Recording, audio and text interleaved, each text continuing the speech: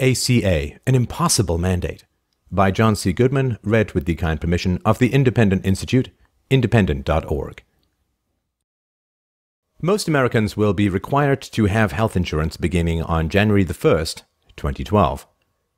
The type of insurance you have, where you will get it, and what you will pay will be determined not by you and your employer or by free choice in the marketplace, but by government.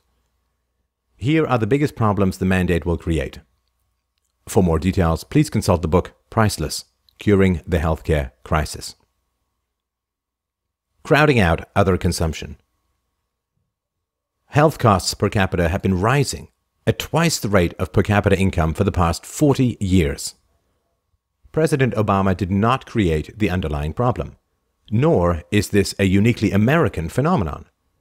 The result, healthcare spending will consume more and more of our income with each passing year.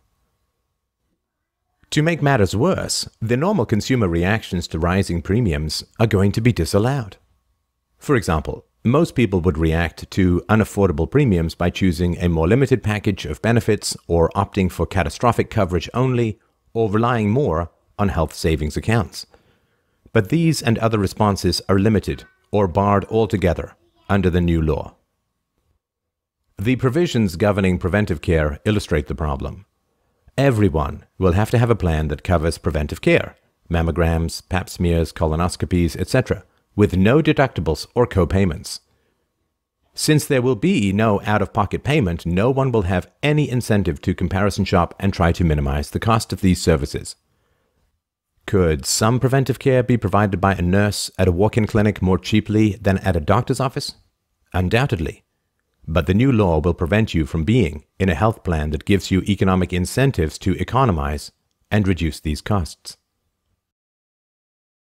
Crowding out wage increases. Most people will continue to obtain health insurance through an employer.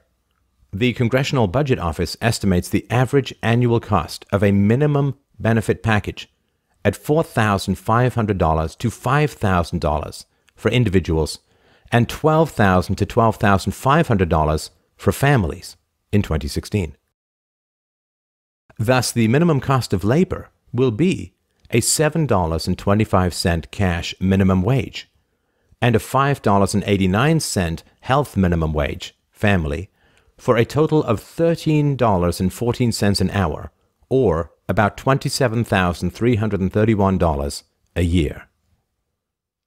Imagine you are an employer. You certainly aren't going to pay an employee more than his value to the organization, and competition from other employers will tend to prevent you from paying less. If the government forces you to spend more on health insurance, you will spend less in wages in order to pay for the mandated benefits. For above-average wage employees, this is all straightforward.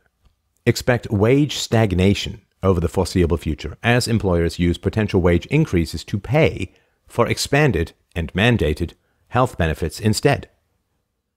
At the low end of the wage scale, however, the effects of this new law are going to be devastating.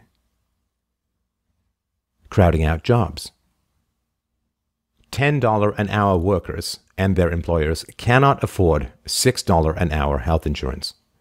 If they bought it, only $4 would be left for cash wages, and that would violate the cash minimum wage law. This is not a small problem. 1/3 of uninsured workers earn less than $3 above the minimum wage. Further, although health economists have known for decades that these are the workers that most need help in obtaining insurance, there are no new subsidies to help employees at Walmart or McDonald's or Denny's or any other restaurant chain buy health insurance. These workers, and many others, are at risk of losing their jobs. Do we really need a mandate? The idea of a health insurance mandate has seemed reasonable to many people on the right as well as the left because of the free rider problem. Those who remain willingly uninsured will have extra money to spend, and if they become sick and need care they cannot pay for, they will look to everyone else to provide that care for free. Are we not rewarding them for being irresponsible and allowing them to be free riders on the rest of society? That argument seems persuasive until we ask this question. If we require everyone to have health insurance, what is the appropriate punishment for someone who doesn't? The only practical way to enforce a mandate is with a fine. And if that is all we have in mind by way of enforcement, we do not need a mandate. All we need is a system that fines people who don't purchase insurance. In fact, the income tax already provides this fine.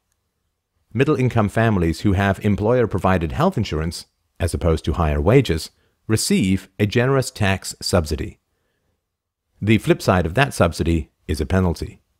People who don't have employer-provided insurance pay higher taxes as a result of that fact.